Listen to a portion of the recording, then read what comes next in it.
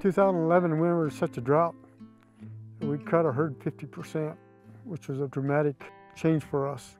We did have to cut our numbers, but many of the surrounding ranchers actually had to sell their whole herds.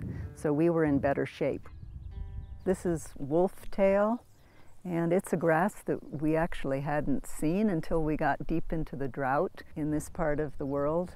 We found that wolf-tail and galleta were springing up where the blue grama was dying off with the drought. And those two species really kept us going for a whole season. This was really an eye-opener to me because it's hard enough to recover in a rainy season, and to recover in a drought, in my opinion, was unheard of.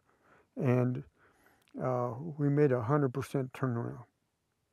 That's really when we were truly convinced that this was working for us. We still had grass that we could use for the couple of years when there was no rain and everybody else was out.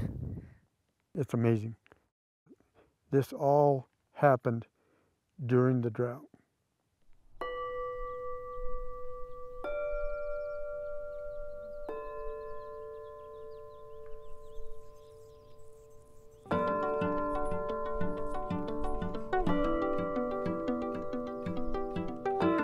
What I think is exciting about the work that we've been doing is the potential for large-scale land restoration. It's really landscape-scale restoration.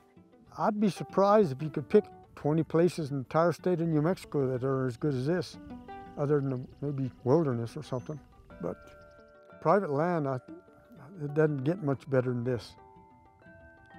No, you know, with me being raised under the traditional method, I could never have imagined it be this good. I'd never go back to the traditional method of running cattle. This is so evident that it's worked.